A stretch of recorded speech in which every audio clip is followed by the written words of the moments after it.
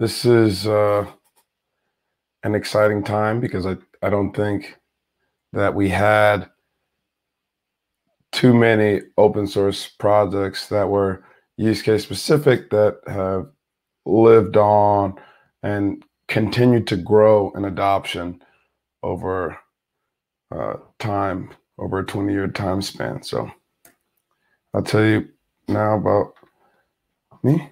So my name is Marcus Eagan.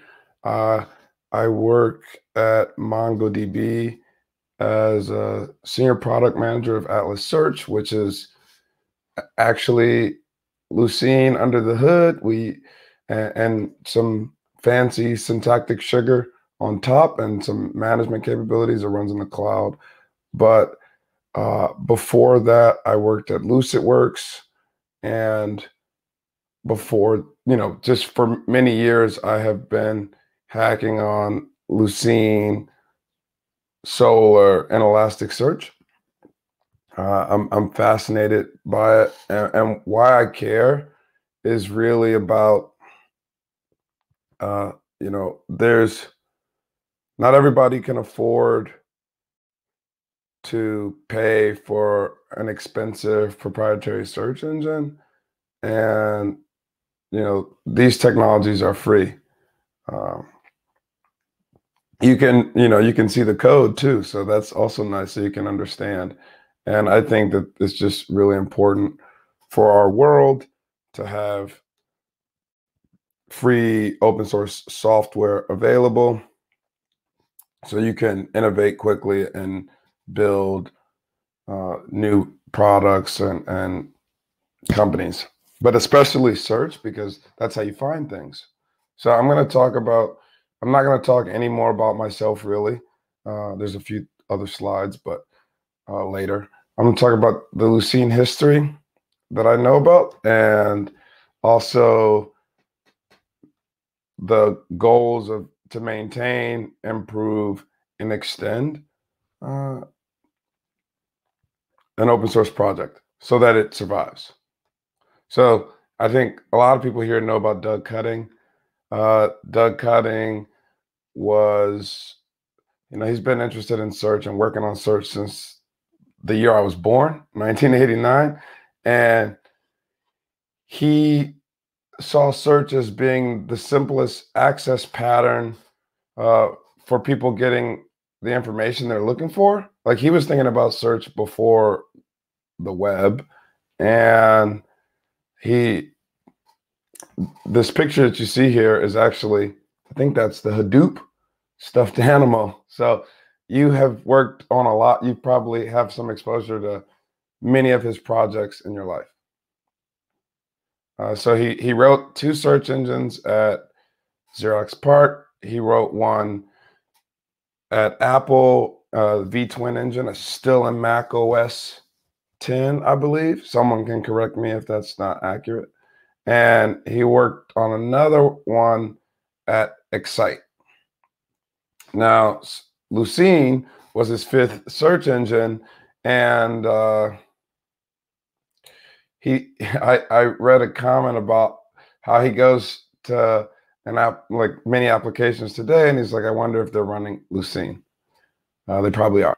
So this is a paper that sort of like the theoretical underpinnings, if you will, of search. So I think it's an interesting paper for everyone to read. It's just an object-oriented architecture for text retrieval, but this is like published early 90s, maybe 91. So I'm here talking about, 20 years of Lucene in the future. This is 10 years prior to Lucene. He was writing about these things, thinking through them, and working on them with, various colleagues. This looks like Xerox PARC, so close to my old house. And this is like a lineage of, this is like a little timeline of the early days of Apache Lucene, which are really interesting and could be a book or a movie. So Lucene joins Apache Jakarta. It was initially on SourceForge, but Doug and his benevolence, they donated to Apache Jakarta, which was really an important moment for the project, I feel, because corporations today, I mean, they recognize the Apache brand for sure. They know that that companies can build reliably on it, and they know that they can trust it's going to have the scrutiny and the commitment of several other companies. It's like a self-fulfilling prophecy. Is you trust the project because you have people working on it, so now you're working on it. And sometimes companies have to deal with bugs that aren't necessarily their problem, but just as a part of the overall project. Then in 2010, something else really interesting happened, which, to my limited knowledge, is sort of unprecedented, but also very important. Apache Lucene and Apache Solar merged. So Solar is like the easiest way to describe it is, well, there's an acronym. It is, but really is an HTTP library for Lucene. It's like, and some replication, but it's was very common to use Lucene prior to Solar, and then build all this plumbing to connect with it. So it was a little inaccessible for some people, but Solar made it simpler, gave you a server, and that came out in 2007 out of CNET. When they merged, everybody working on Lucene was also now working on Solar, and everybody working on Solar was now working on Lucene. So you got like a lot of power in that collaboration, and that went on for about, I guess, 11 years. And this year, it started last year in the email list. There was discussion about if they should split. All the committers had a vote. I think they needed a quorum. Maybe, I don't know if everyone voted, but most people did. And Apache Lucene basically agreed to split from Solar, which I thought was interesting. I had my own opinions on the matter. I'm a big fan of both, but they are fundamentally different projects. And so it made sense, because every time you made a change in one, that change was also forced into the other, even if it wasn't necessarily the right path. So that was a big deal. But I still think it's the early days. I think, 20 years from today, there's going to be a lot different about the project. And I'll share some of that in a bit here. So, and this is just like my standard Apache Lucene slide, which is just like Doug donated it. But the key thing that I wanted to point out, the two ideas, is that, like, this is where a lot of academic research actually gets exposed to the commercial world, or like the civilian public, or like the non-researching public. I mean, it's amazing. There's some academics who are committers or contributors to the project, and I think that they help facilitate that, but it's also just the cutting edge. And this project has surfaced several bugs in Java, which I think Uwe Schindler, a committer in Germany, just spoke to. And I think it's because it pushes the limits of scale. Now, this is what maintenance is like in Solar and Lucene and open source in general. I mean, everybody's going in their own direction. They don't follow commands. Then you have Jira. This is the newest addition to this presentation, because I saw this. One of my colleagues sent this over, and I love it. This is so true in Apache. Hail Jira. Like, if you close one Jira, another two will open. And this is an important part of the process, and maintaining and like facilitating success in open source. Is like, before you open a Jira for the Lucene project or the Solar project, they say start with the mailing list, because I mean, we have so many Jiras in those projects. So start with the mailing list, kind of validate if it's worthy of further investigation, And then if it passes that gate, then if it gets through that gate, then you can open a Jira, because we don't want more Jiras. And I think in the early days, the email list was vital. And I've read, a lot of it's public. I've read a lot of these early conversations, and Doug was really helping a lot of people get up and running with Lucene. So that, I think that's also really cool. It's like 20 years. I don't know if he's still answering questions, but he's like leveled up so many other people that, I think he can, if he wanted to, he could step back. I think he's doing other things probably now, probably writing the next search engine. And then there's this other issue, which is with maintenance, is like, what makes sense to us today won't necessarily make sense to a new group or new generation of engineers working on the project in the future. Okay. And so the IETF, they recommended that we stop using like slave to describe relationships between servers and a distributed system. And so many projects that are starting up today, and books and lessons and courses and tutorials, they're not going to be talking about masters and slaves, which to me didn't make sense in the beginning. But it was a technical term. It is a technical term, an archaic technical term, but languages evolve and strive to improve. And so an important part of the maintenance is making sure that people who come in with this new frame of reference can look at the code and understand what's going on. And so that's what this pull request was about. It says remove oppressive language, but it's really about clarity.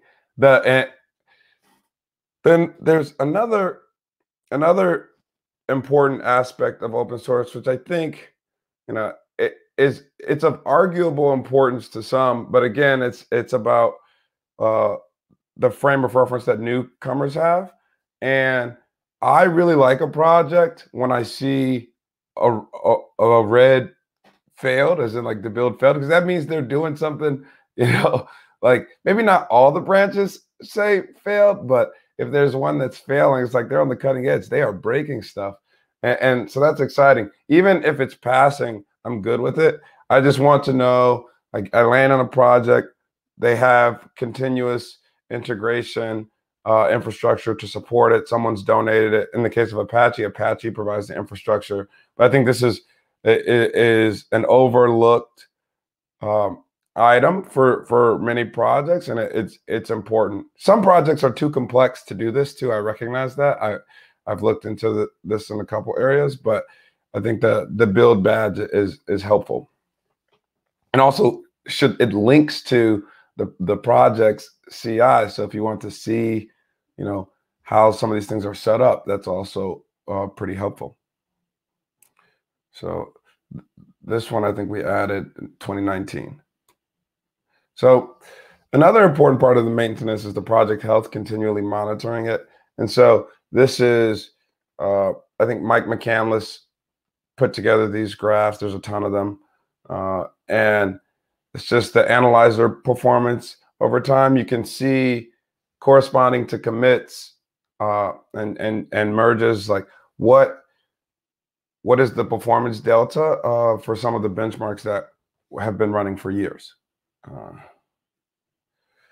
And then on the improvement side, I'm going to try to fly through my timers. On the improvement side, the principal goal of an engineer is to simplify.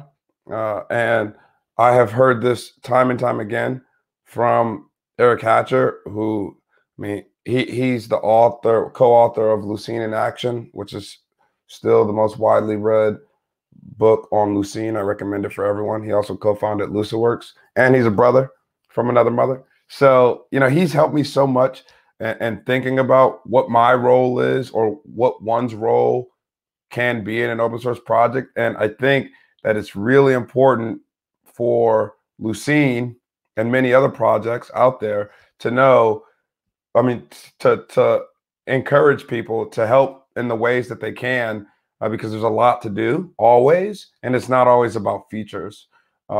It's sometimes just about a step up, a marginal improvement, or removing technical debt. And so, like, one of those improvements that I have been just tasking myself with, like, no one else has asked me to do this. I want to do this because I care immensely about the project. I mean, I am also employed because I care about the project, but it's like, what I noticed that there are some challenges to the security, or like people's perception of the security of these projects, of solar and Lucene. And so I try to beat that back every chance I get. Whenever I run into something that is like, that doesn't make sense, or somebody's red team is going to flag this or whatever, or someone who is confused will complain about it, or this does pose a real issue. And so, just have to step in and work through it. And I don't always know how to fix things, but I've had a lot of help. Like for this one, I think I got a lot of help from Jan Hoydel. Both of these. And this one, adding the security manager, got help from Robert Muir.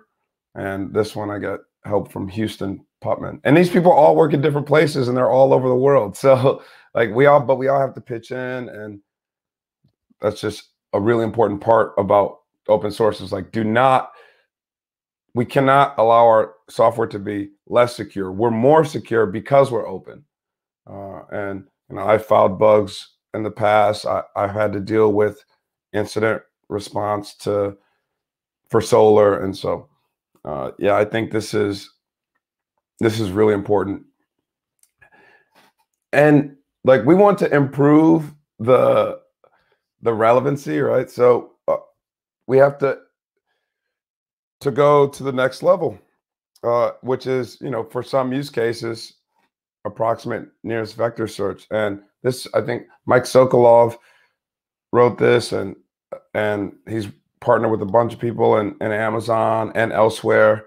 And I think this is just really a testament to the power of open source. Like, all these companies, all these people are working on this. They have different needs, and they're investing, and it's going to be available to everyone. And I'm pretty sure it'll be more robust and more available than any proprietary option out there, because it's hard to stop the collaborative power of all these people in open source. So I think it's real, having the vector search is just a testament to that. And the next big thing is an interesting project, which I think that'll be a part of my book if I ever write a book on this community. Is like, while the vector search is, so that's landed, that's in Maine, people are working on it. There's still some things to work out, and this is 9.0, so it's not released yet. There's also the reference implementation of solar, which aims to remove a lot of bottlenecks, some of the limitations of the distributed design, probably on the query side and indexing, and especially testing. There's a lot of flaky tests in solar. Mark Miller is introducing lots of speed ups, and he's working with some of his colleagues at Apple, and some people not at Apple, like Ishan and Noble, to bring this to the world, the solar world. And these are happening in parallel, vector search and the reference implementation. So this is really exciting stuff. I recommend that you check out this ticket when you get a chance. There's a lot of comedy. I won't leave it up for too long, but I think that this is just another testament to all the collaborative power that goes into open source, and all the companies investing in it. And the policeman, I think the policeman is Uwe. I'm not sure. Maybe it's automated, but it's somebody. I think it's Uwe. And these are some of the tickets that are available. So if you want to pitch in and try to help with these, they're all in that ticket. So you can go ahead. This is collaborative spirit. Now, this is when I was I'm right on time. So when I was going through this, I was trying to get through that first portion in 20 minutes. But this is probably the most important part of this talk, which is like the special thank yous. And these thank yous are really to people who have, through their direct actions or indirect actions or collaborative spirit, have made this project so robust. So Nina and Plain Schwartz put on the conference. Yannick Seeley donated solar to Apache. He could have asked CNET if he could spin it out and to a proprietary project that no one could ever see, then it probably never would be as important or ubiquitous as it is today. And Elastic, I think that, you know, they built a pretty big company only on open source for a while. You know, they a pretty wide reach, and so I'm grateful to them. I don't know all of them, but I do know a couple of them, so I shouted them out. And then these are, so Eric Hatcher and Shalim Mangar, they've been helping me on such a deep level. Just like, I mean, I went from 0 to 100 real quick, and or 99, and I learned every day from Eric. He's a wizard. Mike Sokolov and McCandless, they work at Amazon, and you know, people use, that's one of the most widely used search engines in the world, and they're pushing the boundaries. And their team, I think Greg Miller, I've seen some really awesome stuff come out of that team recently, and Jan Hoyle, Tim Potter, Eric Erickson. So they used to work with me at LucidWorks, and I think Eric is retired and he's still working on Lucene and solar from time to time, just volunteering. And his commitment to open source and just, you know, kind of helping me a little bit when I was first getting going has been really helpful. He knows a lot about this, about search. And Tim Potter is, yeah, I mean, he's also a wizard. And Jan Hoyto and Robert Muir, I mean, you can look and see what they've added to the project so much. Mike Drobe, Kevin Risden, Noble Paul, Tomas, Eduardo Fernandez Loeb, Ishan, Chattopadhyay. I don't want to mispronounce it, but he helps me a lot too, still today. All these people, Tomas helped me with the backporting of removing the oppressive language, which really is helpful that it's inclusive. But I mean, I care more about it being maintainable and reliable ultimately. But it also does matter that it, you know, we shouldn't be calling servers slaves in 2021. So, and then these are other people. It's just like there's a bunch of people out there that help this project. And so I think we should recognize these people in open source more outwardly. Like for example, Jaron Glover, he was a DevOps engineer, early DevOps engineer at a fintech company in my neighborhood. But he's like encouraging me. He's like, please fix this, please fix that. And he's like checking in. He's like, let me see the PR. Like, you know, let's work on this stuff. Let's dig into this. And so I think having those people in the background are important. David Smiley is also that way. I mean, he is another wizard. He could belong in the wizard column on the previous slide too. He really pushing the boundaries of what's possible at Salesforce. And he is a frequent contributor to and a committer to Solar and Lucene. Joel Bernstein, I worked with him at LucidWorks. He taught me some wizardry. He knows a lot. Houston Putman, he has pushed the boundaries too. So he was working on a Kubernetes operator. I was trying to do away with Zookeeper just as a test. And so our paths collided on that, I think, a few years ago around etcd and Kube.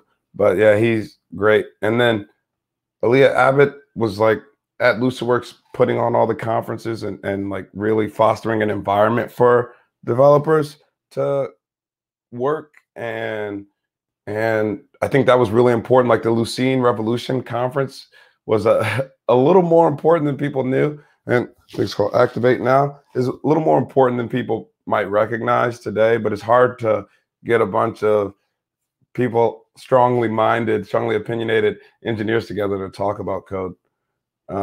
And then Will Hayes, he like he recruited me to LucidWorks, which was a blessing because I love search and I love open source, and I finally got to devote a lot more time to Solar. And Vivek Sriram was like, he's kind of like Jaren, but also was my boss, just like in my ear about doing certain things and prioritizing things. And he's the CMO at LucidWorks. And then Cord and Grandma Joanne. So these are like my mentors of life. Cord Campbell, he's like, shake trees, go into the solar community and shake more trees, or any community. And so that's what I'm committed to doing, is like shaking trees, trying to get an apple that's ripe to drop. And there's no apple riper than Apache Lucene right now, to me, because search is the most common access pattern to data, to information in the world. You don't type in a domain these days, you type in a search query. You don't always, a database is for when you know exactly what you're looking for. And a search engine is for when you're open to recommendations. So have an open mind, have an open source search engine. Thank you. Lauren Scheffer, she asks, what would you recommend for people who want to start contributing to Lucene? Yeah, that's a good question. If you want to start contributing to Lucene, I would say start using Lucene. That's that's the easiest way. That's certainly how I got interested in it and involved in it, is like trying to use it. And then once you start using it, then start building it. And then once you start building it, then start customizing it. And then once you start customizing, you land on something good, then you maybe make a proposal. Or once you start using it, you'll run into an issue. Or once you start building it, you'll run into an issue. And then you can open a PR. And I typically, I'm running Solar at all times, like at my house. And now I'm starting to run Lucene on my work laptop a lot. And I'm looking in a very focused area most of the time, or a couple areas. But I think that's a good way to focus. It's too much to take on all at once, so. Yeah. Okay, so start focused and play around with it, use it. Yeah, use it and then build it. Some people go to start building it first from source, but because you're already using it, right? Like if you're on Wikipedia, you're using it. if you're searching on Amazon you're using it. If you're calling an Uber, you're using it. Like it's all around you.